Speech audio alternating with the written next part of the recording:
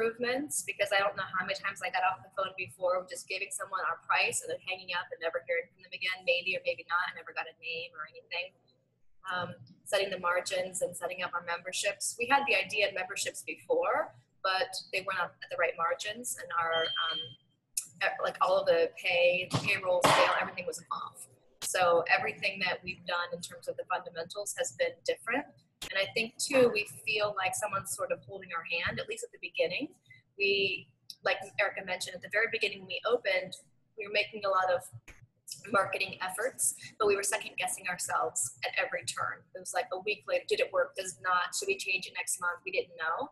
And so with this, it felt like we could say to our coach, is this working? And he'd say, just relax, you know, or give it another couple of weeks, or so it was just that extra person who had been there.